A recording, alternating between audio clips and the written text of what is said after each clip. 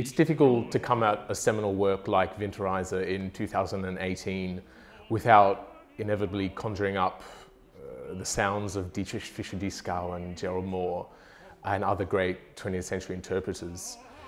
What really differentiates this recording of Winterreise from other recordings on period instruments, I think is David Greco's approach to the text. David is a very dear friend and he's one of the most inspiring singers I've worked with.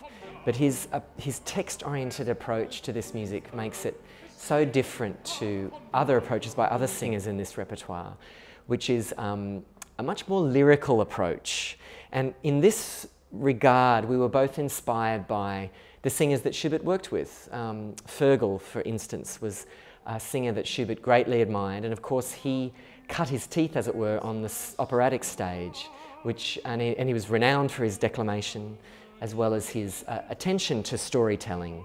And this was something that David and I really worked quite hard on in this recording to bring across the text-oriented features of Winterreise as opposed to a more lyrical approach, which you hear in often mainstream performances. Winterreise, especially for a singer, is a very daunting prospect because apart from the fact that many of the greats made it part of their core repertoire and recorded it many times even, you have voices of famous singers like Elizabeth Schwarzkopf in your head who famously said, "You must never approach this work if you're under the age of 45. This is a mature man or woman's cycle." And for me, this makes no sense because the themes of grief, anxiety, nostalgia are very much themes that young people can relate to as well.